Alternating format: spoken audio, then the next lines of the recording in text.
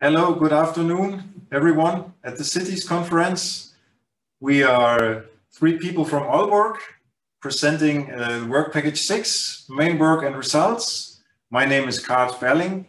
I am accompanied today by Louise and Jakob, who have completed their PhDs inside the work package 6. And we will tell you about the main work and the main results. Our presentation is called Simulation and Planning for the Future Smart Energy System, and that's what we've also looked at, has been the main theme of our work package 6. The main theme for the work package has been about coordination, and coordination is sort of a theme throughout all the work and has become apparent that this is a very, very important aspect of future energy systems modeling and also planning. So coordination is a technical issue, how to coordinate technologies so they optimally work together and can be integrated in a smart energy system. But coordination is then also, as a consequence, a planning issue and an issue for energy policy, because this technological integration and coordination has to be enabled by the political and institutional framework. So we've looked into both of these aspects, and the main message and the main contribution from our work package is that a greater attention to coordination of the energy system, the various aspects of the energy system, is technically beneficial and is also needed. For instance, we've looked into the issues of how to coordinate energy systems across countries and across sectors. And we have found that if you want really smart future energy systems on a city level and a country level, you should both look into cross-sector integration, meaning the integration of heat, electricity, gas and transport sectors, as well as into cross-country integration, the exchange of electricity across countries using transmission lines and interconnectors and such. And that is one of the key messages coming out of the work, that if you ignore one of them, if you ignore cross-sector integration, you will potentially end up with very expensive solutions and over-investments. So the other message is that due to these more complex technical constructions that we see are coming as a consequence of planning smart energy systems, we can also see that this requires new approaches for planning and energy policy for energy systems. And our message here is that we should also have a better coordination across planning levels to enable cross-sector integration and these kinds of issues. Yes, and I would like to present some of the work that I did. My name is Jakob. When I finished the PhD in the Cities project. So one of the main outcomes of my work when I did my PhD was to develop a tool for the software energy plan, where it is possible to investigate how do systems interconnect with each other. So that means both in terms of cities to countries, and also country to country. So on different geographical levels, how is it possible to integrate energy systems or interconnect energy systems? So this is a tool I developed. There's a screenshot from it here, where it's possible to define different energy systems and run parallel operations of both, and then see, well, how well can these two interact? So meaning, if you have excess renewable energy from wind turbines, for instance, in one system, it's possible to send it over to the other system. So you can actually see, if you have plans for urban energy systems, well, how does then those systems interact with the national surrounding energy system? So this facilitates both our cross-country energy systems analysis and also our how does urban systems link into to the national energy plans. So we can compare the analysis needed to make some of the conclusions that Karl mentioned on the previous slide. Yeah, so when I've finished the tool, I made a number of analyses also in my PhD. So one of the things I looked at was when you do energy system analysis, how does it operate? How can you implement single technologies in that? So one of the things I found out was that if you look at, for instance, energy savings, and when you do energy planning, it's important to take the energy savings and the contributions from that into an energy system perspective, meaning you need to make sure that when you look at the benefits, it's not just on an average level, but you actually see then you do savings in the district heating system. If you do heat savings there, it also changes how the CHP plant, for instance, could produce. So you need to allocate and connect savings across the sectors. So that was one of my main findings. Another main finding, and what I spent most of my PhD on, is looking at these interactions between energy systems. So here it's important to say, when I looked at cities, I made an energy plan for cities, an energy systems model, and I did that too for a country. And when I combined those two and see, well, what are the benefits, there's a clear advantage, and it is possible that for cities to plan within a national context, but it's also important that the national system takes account to what are the cities want to do, what are the goals for the cities. So keeping those two in mind, we get a good potential for actually system synergies, and it is possible to both make local planning and national planning, at least from a technical point of view. So we can develop local smart energy systems that do not hinder our national targets of becoming CO2 neutral in 2050 or reducing 70% of our CO2 reductions in 2030. That is possible, and it is possible where there's room for making some concrete perspectives, but obviously the cities and the municipalities have to take into account what is the overall national goal. And just as well as that, all the local action is probably going to happen in the cities, so the national targets have to allow for that, for those things. So what we can do is that the smart cities, they integrate demands, they make sure that they have, what are the demand planning, how do we supply, and they balance the local energy. So if there's some renewable energy locally, it should take care of that, but obviously it has to be done in a certain way. So if you have a city like Copenhagen, they do not have, where there's mostly municipal living areas, urban areas, where there's not a lot of land, well, they can do some things in terms of demand and demand reductions, while they cannot put up a lot of wind turbines because they have to be placed somewhere else. So that whole coordination has to happen at some level. So I will tell about what I've looked into in my thesis as well. And it builds upon what Jakob just said. I'm looking more into the more societal parts and political parts of this coordination. So what I did, I looked into the strategic energy planning and the barriers or challenges we find in connection to that, to develop a new way or a new framework for how we can conduct strategic energy planning in a Danish context.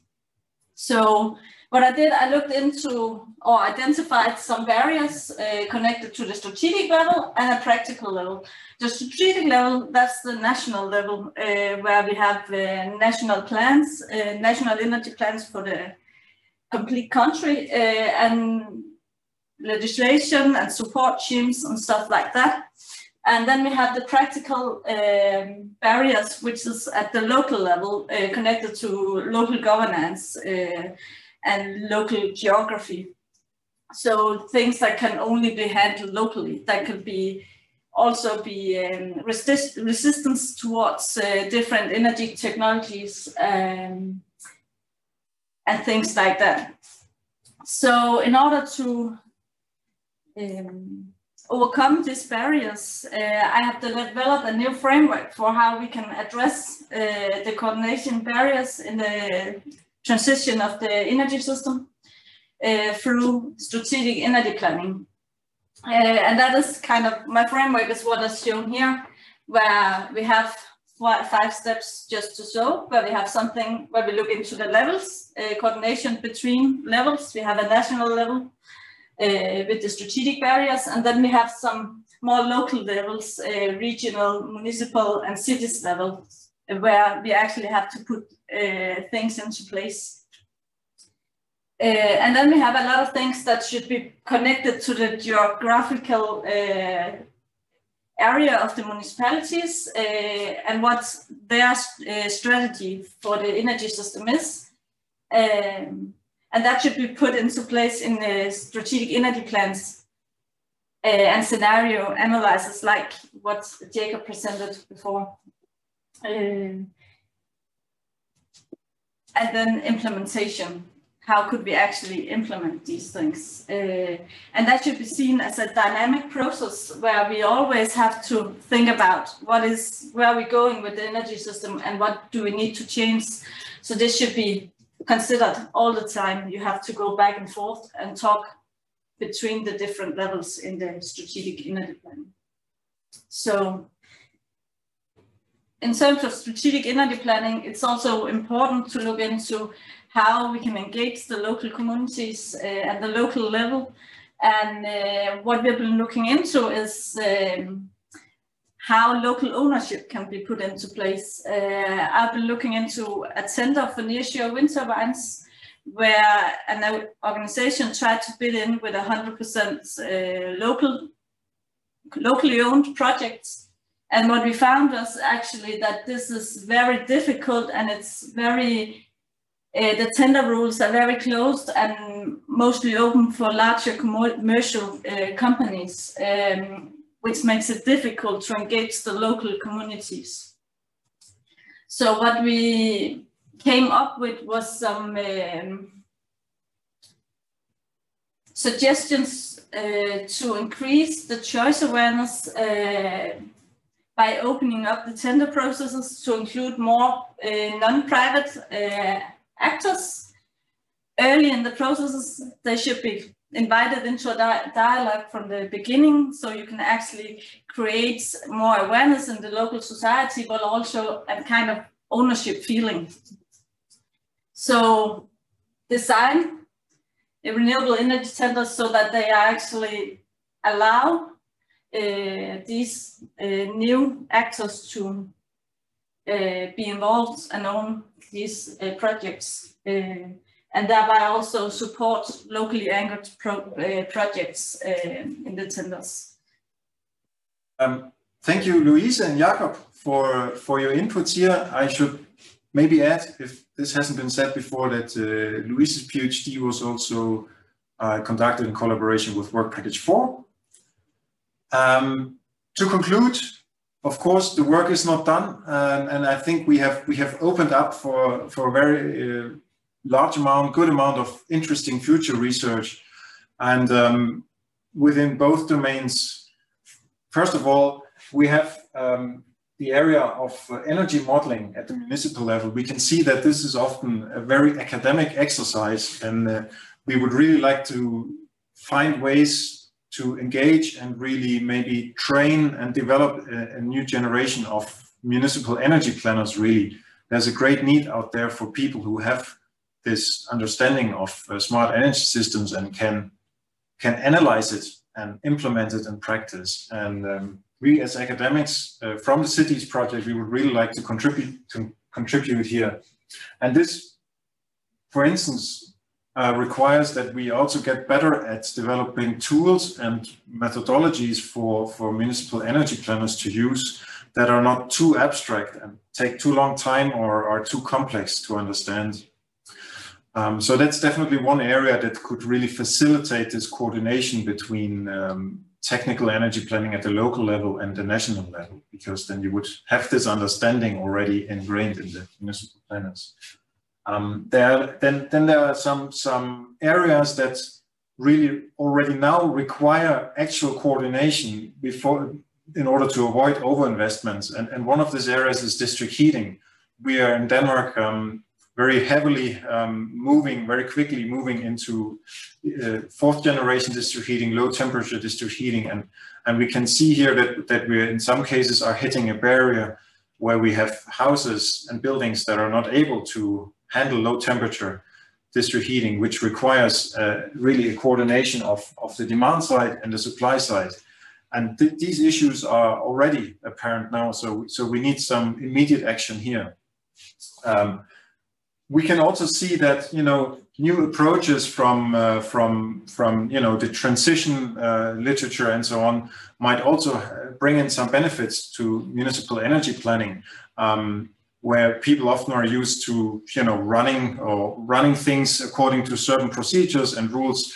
And here things like co-creation could maybe have the potential of opening things up and really bringing in the knowledge from all these energy sectors that we so nicely put into our models and want to have a coordination for, that, you know, more actors are actually getting involved, and that you really get this societal coordination going. And, you know, tools like co-creation could maybe help, and we would really like to understand more about the usefulness of these approaches. And the final message maybe here, or the final at least need or idea for further research is based on what Louise just presented, that we can really see what we would like to ask the question, what is the future of citizen energy and energy democracy in smart cities or smart energy systems? How can we reconcile, you know, on the one hand, the commercialization of energy with this, you know, need and interest of people to get engaged, and also to get engaged in large energy projects. So I think this is really a need, and we would very much like to collaborate with any of you on some of these topics. That was our presentation from Aalborg.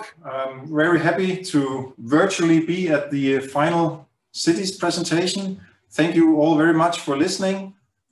If you want to check some of the things that we've written and worked on, feel free to contact us, or just post a slide and see all these nice publications. Bye for now, and talk to you later.